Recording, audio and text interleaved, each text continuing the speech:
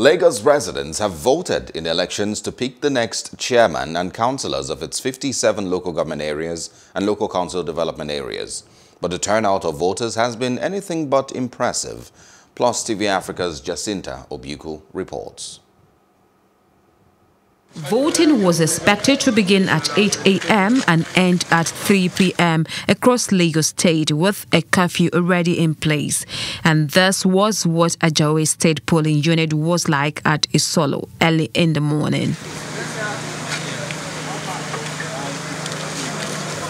Voting was yet to start, even with people already on the queue at polling unit 009. The presiding officer was on a phone call and we tried to find out what the challenge was. The card reader, the password is rejecting the card reader, so which they are coming to rectify right now. But so far so good. The election has been peaceful. People are really behaving. From Ajawe State, we headed to Festag, which was just as peaceful.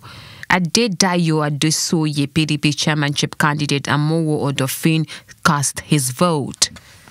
I'm impressed with this massive turnout. As you can see, people are all over ensuring that they come out to exercise their rights as citizens of Amuwo. Let's all come out to exercise our rights. It is our right. One man, one vote. Our next port of call was Ikeja. The polling unit here had few voters.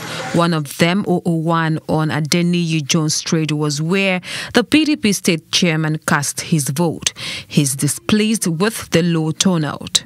This is very sad. If you look at it, you can put to the camera right there.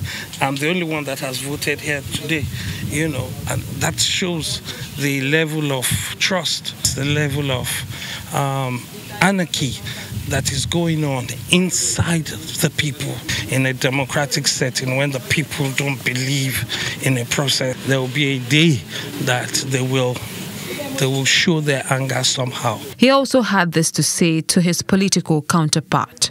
Take this opportunity to just plead with we politicians, on both sides of the divide, whether PDP, whether APC, that the people are the ones that matter, the youths are the ones that matter. It's not us anymore. There were diverse opinions here at Alausa Ward F polling units. People are not coming out to vote. I don't know the reason why. For this particular ward, the turnout is quite impressive. I could see many people here in the morning before coming to cast my own vote. We next headed to Lagos Island for more observation. And here at Wahab Folawiyo Junior High School Osborne polling unit, the complaint was about a missing polling unit. We've gone there, sort of 2 units there, we've met one. Here again, instead of 2, we met 1. And we are asking why, where is the other one? Because we know that's the way they rig election. The 2 units is supposed to be on 14 points, but we only saw one. The other side and this one. And we are wondering what is happening, who is in charge. And there's no officer, senior officer from La Seda who can inquire from. And that's the problem we have here. So if this can happen here, then what is guaranteed that the election is free and fair? 15 political parties are registered for the election according to the Lagos State Independent Electoral Commission. Jacinta Obiukwu for Plus TV Africa. Hello, hope you enjoyed the news. Please do subscribe to our YouTube channel and don't forget to hit the notification button so you get notified about fresh news updates.